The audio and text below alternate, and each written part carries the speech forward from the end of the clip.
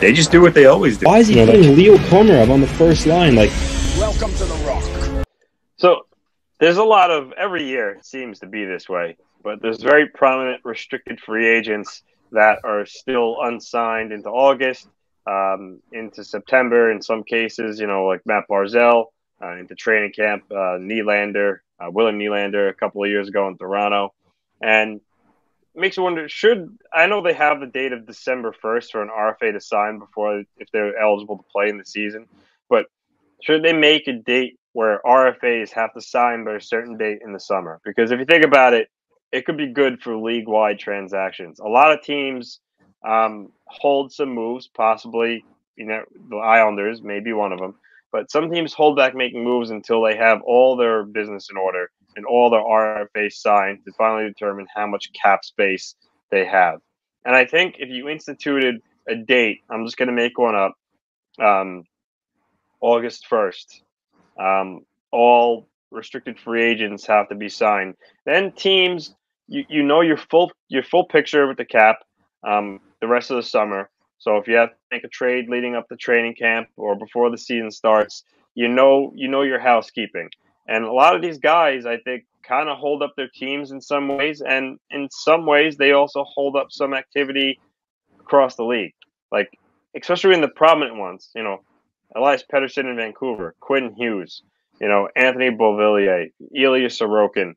And there's much more that I just can't think of at the moment, top of my head, but there's a lot of prominent RFAs that are out there every season. And I think that the league, it's something that could benefit the league. Now, I know they have the December 1st deadline of where you need to sign before you can get locked out and you can't play. And that's good. But at that point, that doesn't help. That doesn't really help the team in terms of off-season moves. If the season already began, you already have to be cap compliant, etc. So, while that's all well and good, I think they should have a date in the summer where these guys have to sign by. I think it'd be good for the teams. I think it'd be good for the league. And it's just something that you scratch your head and wonder, you know, does it really benefit anybody to have, you know, Elias Pettersson unsigned going into training camp? I don't think it does. And I think if you have a real deadline, it will put a lot of pressure on these agents and teams to get things done. Because right now, all these players and teams, there's no sense of urgency. There's no pressure. I mean, look at arbitration. When they come out with a list of players every year who filed for arbitration, and how many of those cases actually get to where they have a hearing? What would you say? Maybe 10% of cases actually get to a hearing? No, again, it's because they have a drop-dead date they want to avoid, and they come to an agreement. Happens every summer. So if there was a RFA deadline date where they had to be signed by, these guys that don't file arbitration, I can guarantee you 95% of the time would be signed before that deadline. You're telling me Elias Pettersson wouldn't be signed right now if the date for him to sign was by tomorrow? No. But just do it. I think it would be good for everybody. You guys could chime in what you think. Yeah, I get what you're saying, and on paper it sounds great. It's just the Players Association would never go for that. They would never go for it, and I think we all know that. You're just making it harder on players. It gives leverage to teams at that point. You're taking away a contract negotiation leverage tactic for the player, and that's what it comes down to, and that's why the players most likely will never go for that. Would it make sense to move up that December deadline to maybe training camp? Sure. I mean, that would be better. That would be better for the team, yeah. But you're taking away something from the player, and maybe there's a middle ground to be had there. Maybe November 1st would be better. I don't even know. Maybe October, the start of the season. I don't get how you could do that to the players, and I don't see how the players would ever agree to that. So makes sense in theory, just don't see it happening.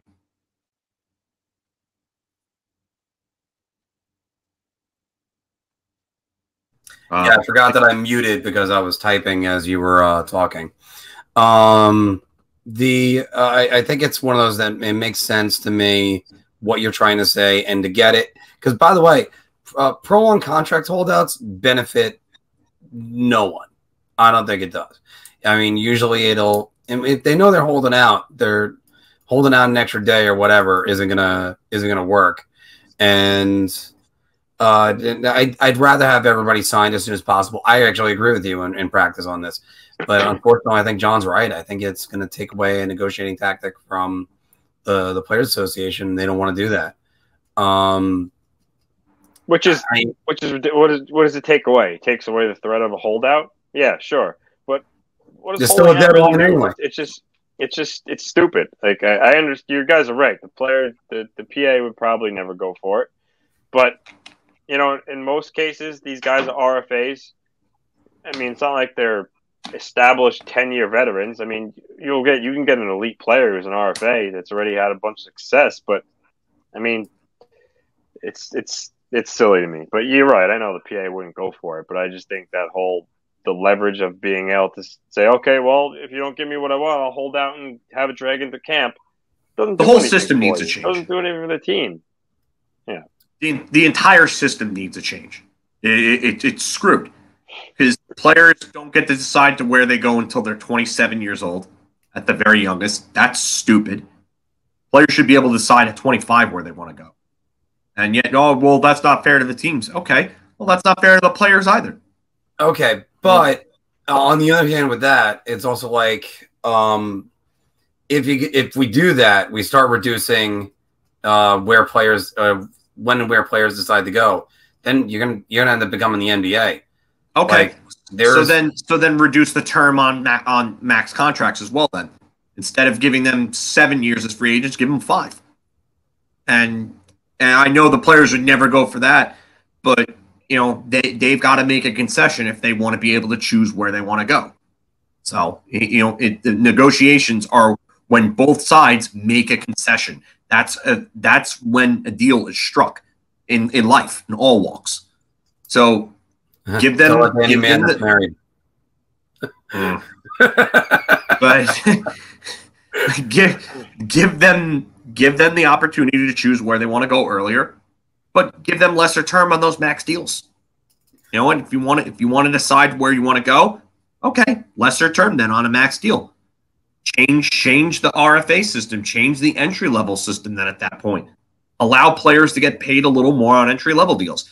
And the whole thing with the NCAA holdouts where they play the 4 years and then they're not under contract anymore and they're free agents and they decide where they want to go.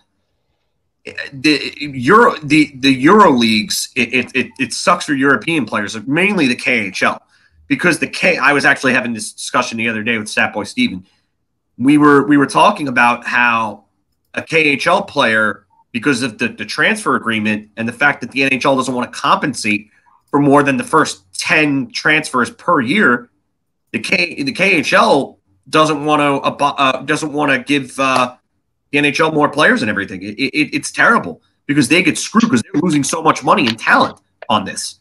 So if the NHL, who claims to make money hand over fist, and they were talking about all these record revenues from year before COVID happened, if you can't give the KHL more money for the players that you're stealing from them, then don't talk about record profits, because the transfer agreement could have been reworked.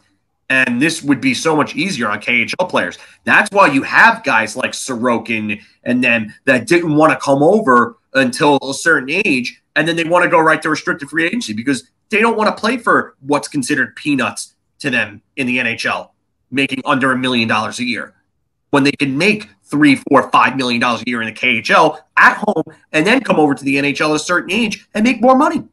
So you know what? This whole system needs to be fixed. Like kind of how Kirill Kaprizov is just bending Minnesota over a barrel, knowing, yes, hey, I'm an RFA right now, but I want my money, or I want a short-term deal so I can get more money in 3 years. So, and then I decide where to go. In the meantime, Bill Guerin's going, but in 3 years we're going to be able to pay you bigger money. And they might not be good for a few years with them. So I think they'll end up compromising. They might end up compromising at 4 years or so. I don't know. They're not signing him to a 7 or 8 year deal. There's no way he's going to do that. It probably won't even do 6. I mean, maybe if they do 4 and they up it to 9.5, 10 million, maybe he takes it. But yeah, it's going to be see what happens there. But before we move on to the next topic, let's also think about it like this. So Connor McDavid wins the MVP his 2nd season or 3rd season. And Peter Chiarelli hands him that huge deal. Let's say he doesn't. Let's say he says, I need you to sign like a $4 million bridge deal just because, I mean, after all, we already had a broken clavicle with you. There's some injury concerns. Now the NHL would go into a season. McDavid says, screw it, I'm holding out.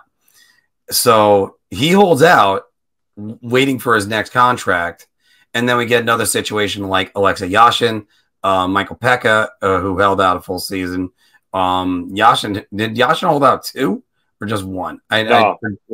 One. Okay. He held out the 99-2000 year and then ended up playing for Ottawa the next year anyway, and then he got traded. Yeah. Oh, okay. Yeah. He had a holdout year that was.